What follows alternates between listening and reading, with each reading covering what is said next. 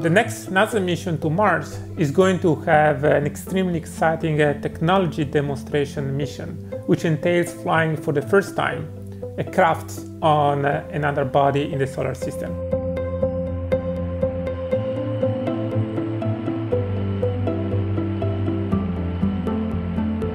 The small helicopter is named Ingenuity, and the idea is to prove that actually we can safely and efficiently fly craft on other planets.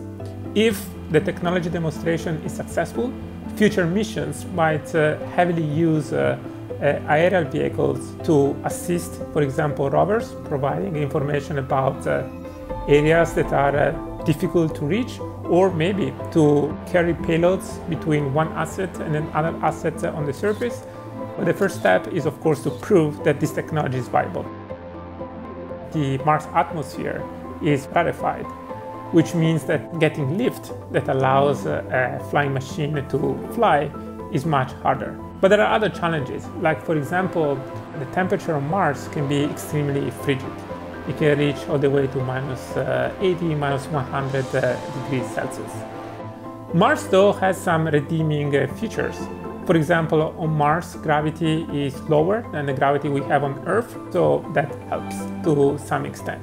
The end result is a helicopter that is rather light, with blades that are quite large, about a meter, and that spin much faster than a typical helicopter you would have on Earth. I had the opportunity to give contribution, albeit quite small, to this mission. I was particularly working on the problem of landing site selection, how to pick the best area on Mars where to land as a trade-off between scientific interest and safety for the landing procedure. This is an extremely important mission for NASA.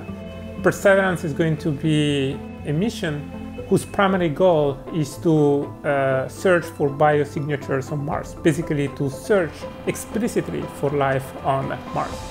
This is extremely fascinating. If actually other forms of, or at least biosignatures are found on Mars, might change the way we perceive ourselves as humans.